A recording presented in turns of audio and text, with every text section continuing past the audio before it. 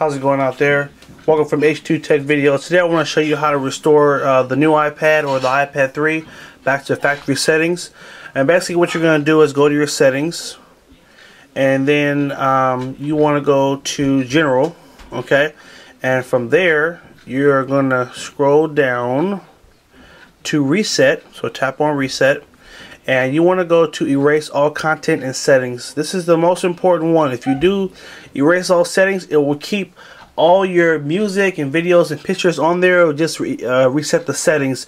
You want to erase everything and make it as though it's brand new. So tap on erase all content and settings. It's going to ask you, you sure? Erase. Again. Erase. And now that's it. And now my camera's going to trip out because it needs something to focus on. So there are my hands. Yay! So pretty much this process can take anywhere from a minute to 5 minutes or 10 minutes. So just let it sit, let it do its thing, and as soon as it's ready, the iPad will be as if you just bought it like brand new, and you'll be able to sell it, give it away, or whatever.